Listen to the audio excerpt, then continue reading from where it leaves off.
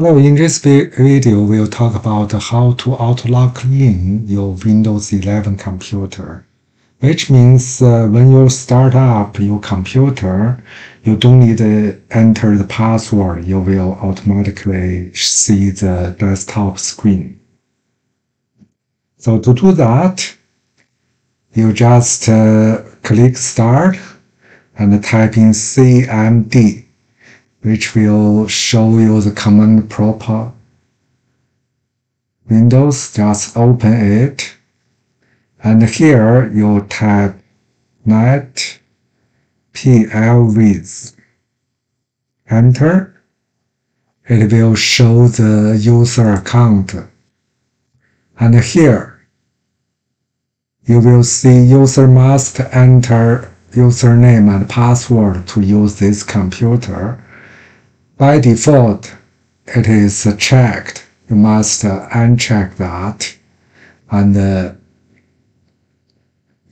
then it will, if after you uncheck that, it will pop up a window, ask the user username and the password for this computer. Okay, so after you enter the password and the username, you restart your computer, it won't ask you password.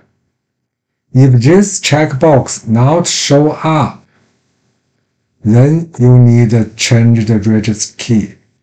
So to do that, you just type regist, registration editor. Okay.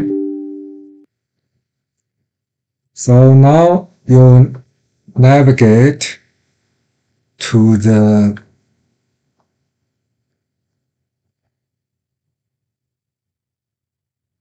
local machine. Okay, then go to the software. Then go to Microsoft. Then we go to Windows NT. Scroll down. Windows NT. Current version. Under current version, you need to find the password.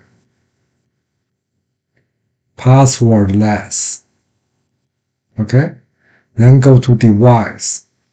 Here you will see the DevicePasswordLessBuildVersion. By default, you will double click. Here the value it is 2 by default. You need to change it to 0, then click OK. After you change the registration key, you need to restart your computer. Then you go back to here, which you use the command netplwiz to set up the username and password. So after you doing that, you won't need the password to log into your computer. Okay, so hope you enjoy this video. If you need the command and the registration key location, you will see it under my video descriptions. Okay, bye-bye.